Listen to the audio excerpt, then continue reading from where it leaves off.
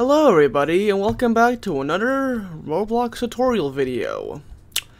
Last time we did a tutorial on how to rig inside Stevenson's on this type of chassis. You guys seem to have really enjoyed it, and I really hope it helped you guys. Today, however, I'm going to be showing you how to rig rolling stock. Now, I will be splitting this into two sections. I will be splitting it into rigging, let me open it up, constraint-based rolling stock and VS2 based rolling stock. Now get it out of the way. Constraint-based rolling stock is basically where the rolling stock purely runs off hinges, so that's all it has, just hinges. It doesn't have any features that VS2 might have, like sound or being able to control if it stopped, being able to control the power and all of it. So I'll be showing you how to do both of these. I'll be starting with the constraint one since it's the easiest, and I'll be going on to the VS2 one to show you the differences. And to just show you now, I'm gonna just go hop into playtest right now to show you.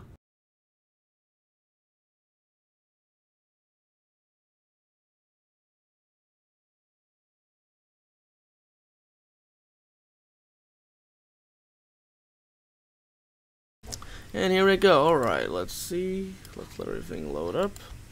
Let's go over to the engine. Alright, so this is the, so I'll show you guys first the one that has, oh, no. I'll show you guys the engine that, or the one that doesn't have audio, so let's connect to it. Alright, we've connected.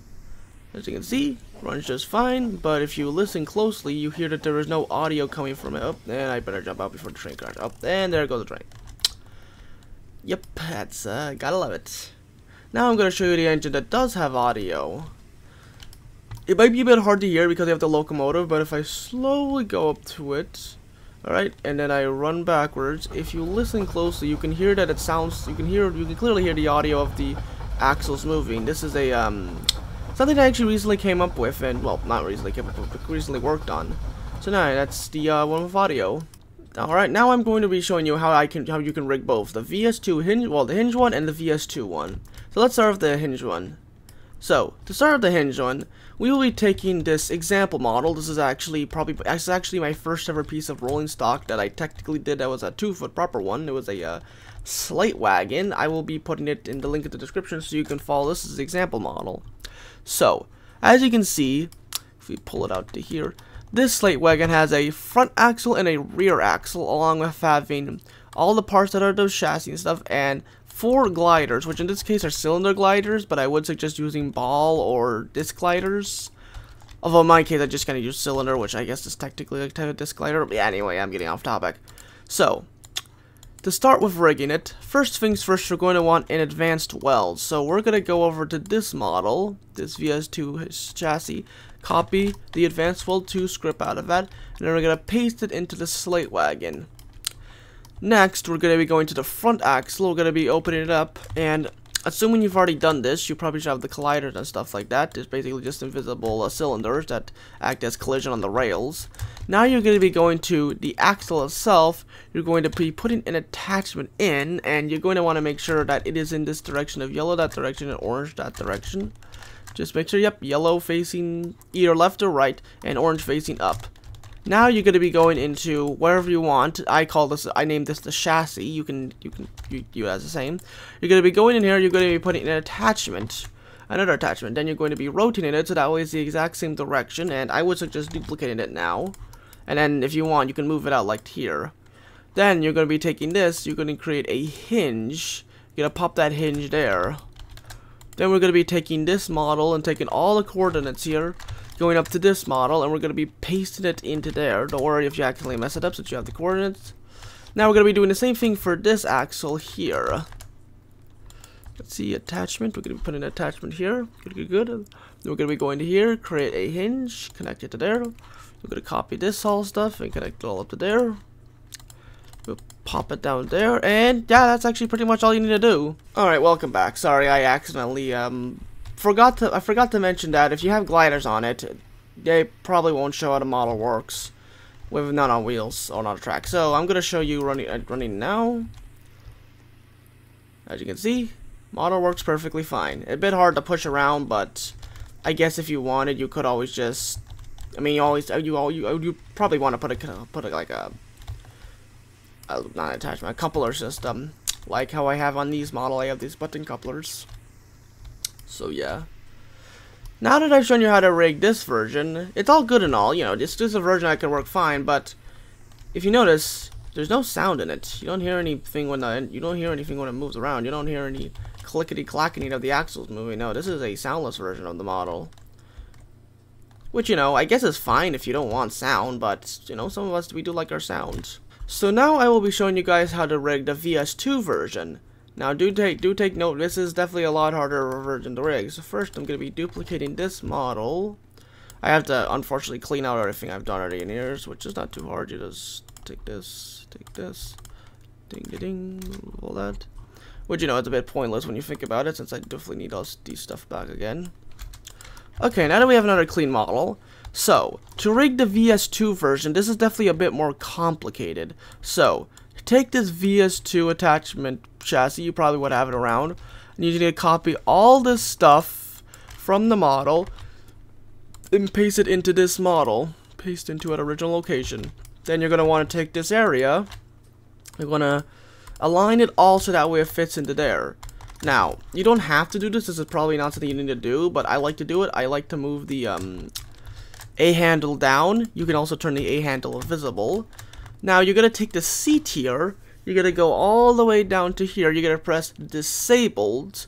You're also going to remove the can collision, can touch, and can query. I don't know if these guys are required. I just removed them all just to make absolutely sure. Then you're going to go down to here to torque, and you're going to set it to 0. Essentially, what this does is that now, whenever this actually basically acts as a wagon, it has no power, and the seat cannot be sat in anymore. Therefore, if you were to, you know, try to sit in it or whatever, you would not be able to. Now, we're going to make the seat invisible, so that way no one can see it, because, you know, that kind of ruins the entire effect. Now, comes the more tricky part. What we're going to do is we're going to take these colliders, we're going to duplicate them, then we're going to, well, we don't actually have to duplicate both of them, actually. You can only duplicate one of them. You're going to take this axle here, you're going to use the align tool. I guess you could do, if you wanted, you could do it like that. To align it like that, then you're going to go over here. Wait for the game load. You're going to go over here, you're going to duplicate this collider, now we're going to align it to here as well. After that, you're going to take these two colliders, like so, and then you're going to go down here and press the can collide feature. Now, this is something I personally like to do, but I like to rename it to wheel. You don't have to do that, it's not required, but it's just something I like to do, so that way I know what I'm working with. Next, you're going to go to here, you're going to grab this VS2 attachment motor, you're going to go to these models here, like so, then you're going to click paste into selected. Now, as of now, I don't know why, they seem to be off by 3.5. I don't know why, but if you want to fix it, you just go to position, press 0, and boom, these should be fixed. Now, this model has, you know, VS2 stuff, but it has no sound. Now, what you would do next is that I'm going to include this model as well, as like an example that you can take. But you're going to want to do is you're going to go to the vehicle seat, you're going to take this sound, and you're going to take these two scripts, copy them, and then paste it directly into this model, like so. Essentially, this sound, it will have a Roblox ID. I'm not sure if that'll work or not. But essentially, well, maybe not work, but essentially have this Roblox ID. You'll have these two scripts, which I'm not sure where I got them. I think I got them from some free model. If, I can credit whoever down in the description who I got the scripts from. But yes, essentially these scripts say a bunch of this stuff.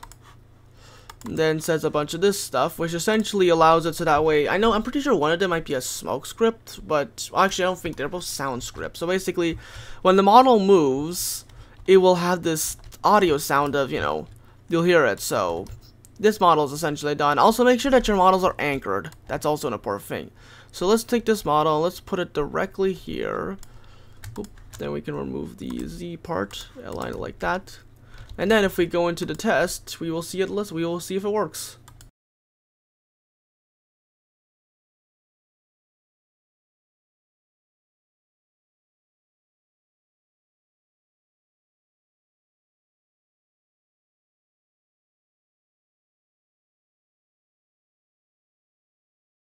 So, time to hear the same time for the moment of truth. Does this work? If we push the model along, indeed it does move. And if you can hear, It's just very hard to hear, but you can just barely hear. You can probably hear the wheels moving. And yeah, that's pretty much how to rig rolling stock in Roblox. Now, I'm sure some of you might wonder, there are some specific cases where you probably do need to add weight and stuff, but if you build a rolling stock properly to look, you know, like have all this stuff, then weight is not really a big concern, since the chassis will most likely weigh it down, and then you have stuff like the body and all this stuff. It should help weigh it down. But if you are having weight issues, then what you can do is you could probably put like a invisible weight tier, but I would not recommend that, since that can cause a ton of issues with the model, with being able to be hauled by stuff, and can also possibly cause issues if it's too dense, which is why most of this stuff doesn't really have issues when running. As you can pretty much tell, they run pretty well so far. I've really had no issues. So yeah, that's basically how to rig rolling stock in VS2 and Hinges. Now, I will have to say, the Hinge system, I did get the, I actually did get the inspiration from Ethan, Train 1557, from, if I check in the toolbox, let's go all the way down.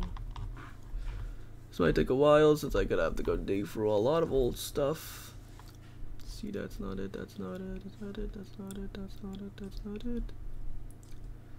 See, that's not it either.